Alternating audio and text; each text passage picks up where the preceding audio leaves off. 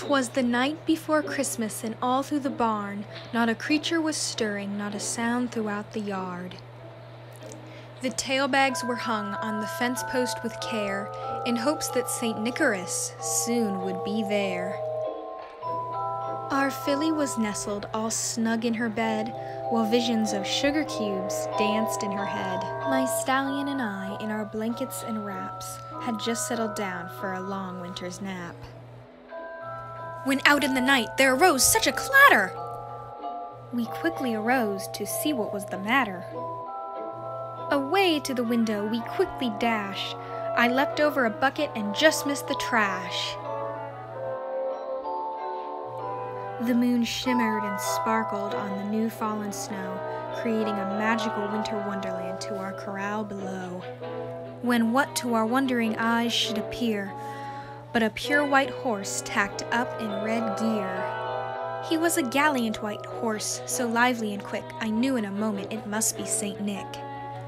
More rapid than an eagle, he cantered around. Effortlessly he hauled his large sack about. Dashing through the snow, he seemed to fly. When met with an obstacle, he'd mount to the sky. So to our corral St. Nicholas flew. If he saw us, we hadn't a clue. And then, in a twinkling, I heard in the snow the prancing and pawing of each of his hooves.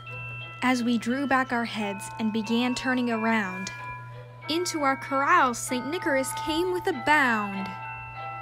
He was tacked all in red from his head to his hoof, and a bright red bow completed the look. A bundle of goodies he had flung upon his back, and setting it down he made a big thwack. His eyes, how they twinkled, his smile, how merry. His face was slightly dished, and his saddle pad, it was the color of a cherry. His tail was all drawn up in a bow, and his coat, it was almost as white as the snow.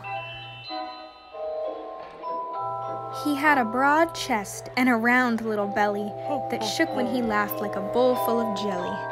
He was strong and robust, a well-fit steed. Any help we saw he definitely did not need. A wink of his eye and a twist of his head soon gave us to know we had nothing to dread. He spoke not a nicker, but went straight to his work. He filled all our tailbags, then turned with a jerk. He picked up his sack and gave a quick nod, leapt over the fence and was soon to be gone. Stretching over the land, he galloped like a missile, and away he flew like the down of a thistle.